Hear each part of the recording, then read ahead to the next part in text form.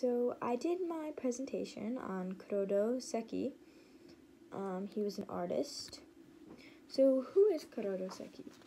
Well, his most famous painting is Lakeside, which I show later, and one of his known names is the father of modern Japanese and Western style painting.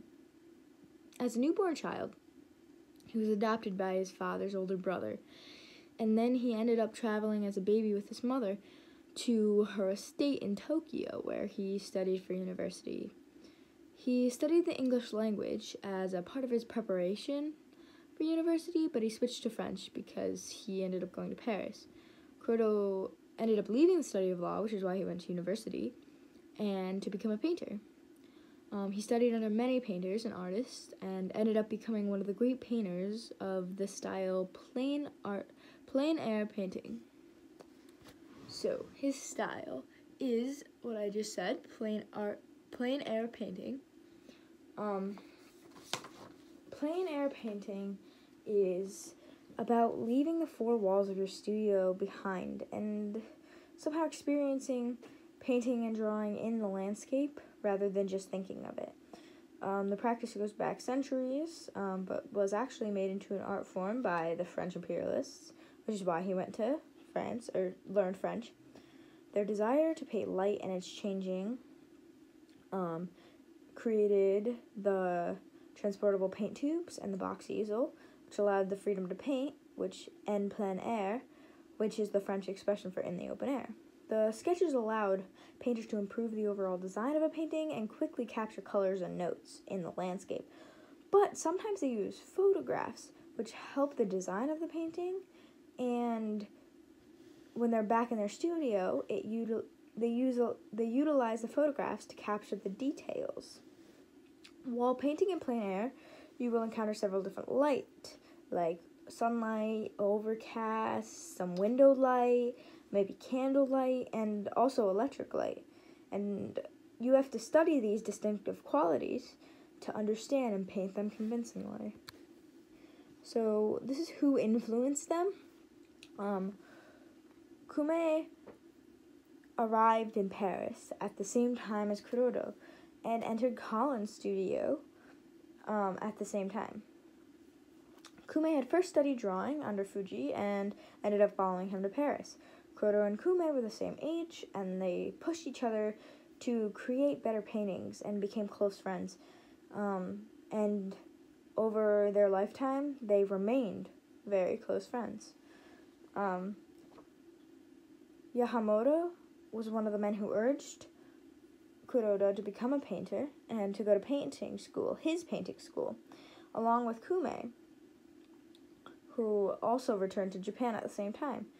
Then he gave them his school, and they renamed it the Tenshin Jojo, and they became their directors. At a gathering in Japan,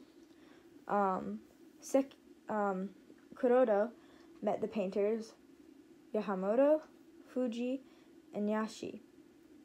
They strongly urged Kuroda to become a painter.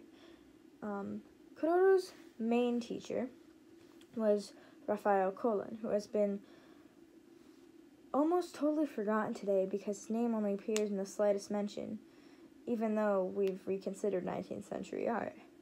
At the time of Kuroda's entrance into the Collins studio, however, a number of Collins' artworks has been accepted by the Salon, so he was a great mentor. This picture up in the corner is called Reading, made in 1891. And during his stay in Europe, Kuroda visited and fell in love with this little village. While he was there, he met Maria. She served as a model for his works and would come to show his time in France. Kuroda's natural artistic talent was recognized by the French art world with this painting, so it was one of his first. How does Kuroda Shiki influence others? Well, a few artists have influenced Japanese art as much as Kuroda has. As a painter, he was among the first to introduce Western-style paintings to a broad Japanese audience. As a teacher, he taught many young artists the lessons that he himself had learned in Paris. Among his students were Wada Isuku, There were also many of his students who were to become among the most popular and talented Japanese painters of their generation, which is what Wada did. Many students also followed Kuroda in choosing to study in Paris, leading to a greater awareness of the broadness of Western trends. One of these artists was Asai Chu. This painting down in the corner is called Chrysanthemums and European Ladies, made in 1892.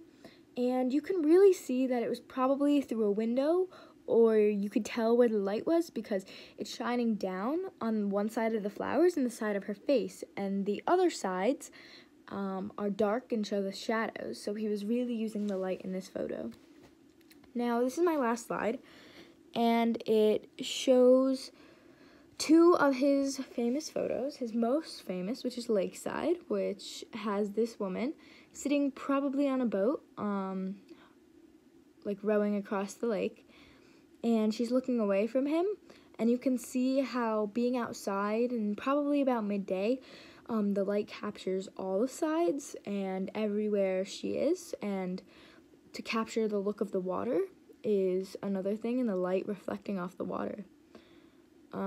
Another one of his paintings is Makiyo in 1893, and this painting is of two ladies, and she's sitting near a windowsill, and there's a lake behind her, and this really shows the light coming in on the back and the side of her, because on the side you can see the light and how it's shining on her face, and then you can also see the darker shadows on the other side of her face, and on the other woman standing in the picture. And the lake in the back, you can see the reflection of the sun in the way back, and it gets darker as it comes forward.